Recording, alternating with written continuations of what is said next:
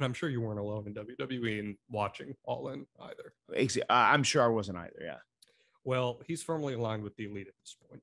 They're leaving Ring of Honor, and the recruitment is on. He's rumored to have received the highest offer by anyone ever to become a full-time NXT talent and be the face of the brand. When I think of Paul Levesque, Triple H, I imagine he sees a guy like Hangman Page and is enamored with him. Hangman checks all the boxes that I've gone especially for Triple H. Yes, I've gotten to know Paul a little bit, and it just seems like Hangman would be the guy that he would be fully confident in putting the brand behind. What did you think of his recruitment at this point? Did you have any conversations, because you were in WWE? Did you have any conversations with him about coming in? And do you think that he would have been a good fit in that system? He would have been extremely interesting in NXT. And he would have been, I have confidence he would have probably done okay on the main roster too, if given a fair opportunity. You never know there. It's a guessing game. Yes, it is. It's a crapshoot, right? In this day and age, if you're a new guy who is established elsewhere and jumping on the main roster, you never know what you're going to get. It might not follow the career trajectory that your path is taken to get you there. So, long story short, I didn't talk to Adam Page, but I did speak to the Young Bucks a lot, and they were also in negotiation. WWE was trying to get all these guys. They wanted to lock them all down, and they were going to go to the main roster, as was Cody. This is long talked about. They've talked about this multiple times. Hangman was going to go to NXT. They were going to go to the main roster. But I do know that Triple H, Trips was all over those guys as far as trying to get them in, and they offered them a ton of money. And I know they did Hangman as well, because they really wanted to secure them. And you just got to think, how different would the current present look if those guys did leave? Radically different. And go to WWE. Radically different.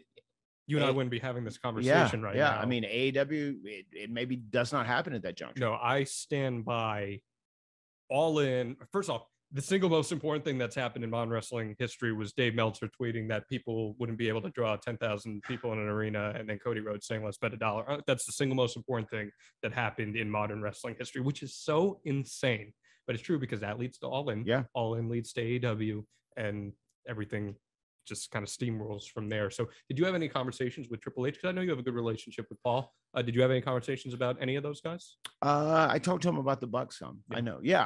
And I like Triple H. I've got to say that I think once Hunter kind of more or less actively retired from wrestling and focused everything on heading up NXT, I mean, he was so great as a coach, as a booker, and he really cared about the talent, and he really did all he could to help them. I can say that about Shawn Michaels as well at NXT. I mean, I hear so many great things about both of those guys. Too. But yeah, I had a great, when we went back to WWE, I had a great relation with Triple H. Yeah, and it is really interesting to think about what a Hangman Page NXT run would have looked like, because I think it would have been very successful personally. Beyond that, who's to say? But I think an NXT run would have been very successful. Yeah, I mean, I think Hangman Page, if he would have went to NXT, he would have been one of the top guys without a doubt, and he would have been one of the guys carrying the brand. And I think he would have done well. And I think Triple H would have booked him in a very positive and correct way. Sure. Instead, Hangman becomes the first person to reveal on Being the Elite that AEW is even going to be a thing. He turns his cell phone around and the world sees the AEW logo for the first time. He's the featured player in the January 8th, 2019 press conference in Jacksonville. I was there for that. He says that he's going to become the first AEW world champion before he's interrupted by Pac. Now, I remember interviewing Hangman that day, and in comparison to who I spoke to that day versus who I spoke to after a full year, it is night and day difference between the two human beings. Do you remember? Did you watch that press conference by chance, or I did? See highlights from it at least? Yes. I was excited, and I knew it was something that the wrestling industry needed. We needed more places for other guys to work. Especially if there was going to be a major company set up with a true owner behind it that had some finances that could push it into something good. And that is obviously the case with Tony Khan.